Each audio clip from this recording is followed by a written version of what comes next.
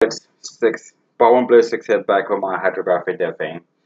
I sized my firearm and I slide the hydrographic channel by greater than 6 inches. What I messed up with was I didn't size it before I put the water in the jug, so I have it over 3 inches on both sides. And now I can barely get the water out. You don't want air bubbles inside the hydrographic or the paint will not stick to everything. As you can see, I have air bubbles in there. So now what I need to do is do it out, even though I gotta let it sit for a good 2 minutes. There we go. There.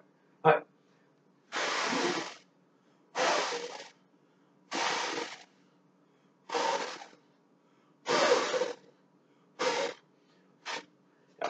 Yes, I blew the air out.